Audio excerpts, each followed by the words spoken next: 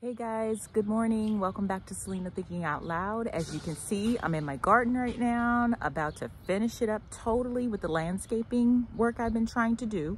As you can see behind me, this is what we have to fill today.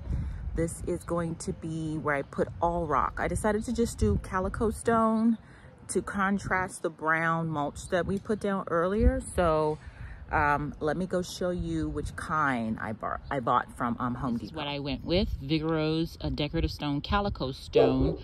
This stone is a reddish stone. Let me see if I can find an open bag to show you guys what it looks like. Yeah, here we go. So here is what the Calico stone looks like, but in the sun. See, it has a little tint of the red on the outside of it. I thought that would be really nice to contrast the brown. But this stone here, this stone enhances the landscape and controls erosion.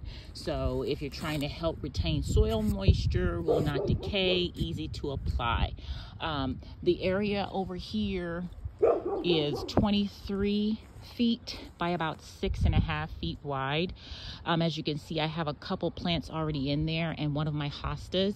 Hosta is growing very slowly, but it's actually growing. I decided not to put the other ones in there because, I mean, they seem like they're growing so well in the pots. I'm just going to put the other ones in big pots. I'm going to keep this one here, see how it goes, and then add more plants around here as we go along in the season, or maybe next spring. I'll see how it goes. But that's a dinner plate daisy, very sensitive to water, guys. So if you do get that, just be careful. It's very sensitive to water on the leaves. But that's also lavender, which is a definite good choice. It just grows and just does its thing and looks gorgeous. I just want a depth of 1 inch. Nobody's gonna walk on this area here. It's just to give it a nice even landscape and just go around my plants as well. So I just went with 1 inch. So we'll see how we do. Okay, right off the bat, laying the stone. I do recommend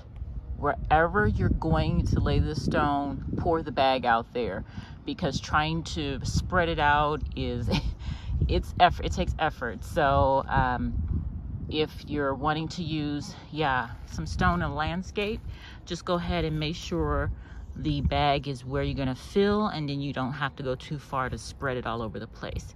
But so far so good. It's definitely the look I'm looking for, just 1 inch, and that's it. As you can see, it meets the height of the edging, so that's perfect, good enough for me. And so we'll just keep it moving.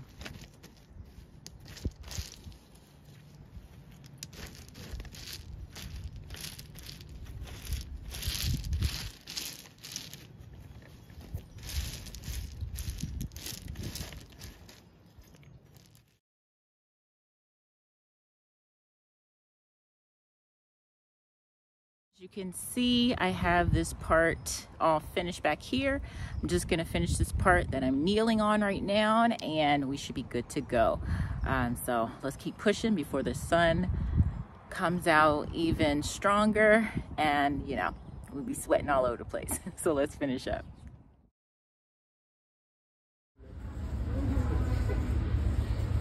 Back from Home Depot, and I have this little bit to complete.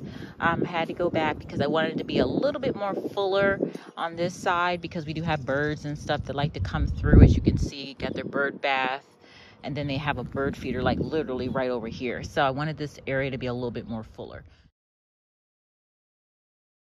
Alrighty, all finished, and I did straighten out the edging again, to make sure that it ended straight in a curve right here. See, now nice and straight and neat.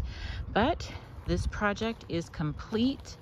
I have finally finished all the landscaping I wanted to do for my garden section of the backyard, and I am very, very pleased with the color I chose to contrast, as you see, the brown of what's going on in the backyard. As you can see, all of my sunflowers are blooming.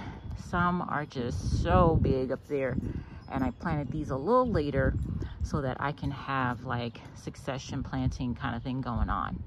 And in here I just planted some corn So hopefully they'll come up. All right, well, that's enough in the garden today. I'm gonna get ready, get cleaned up to enjoy the rest of my 4th of July, and I hope you do the same.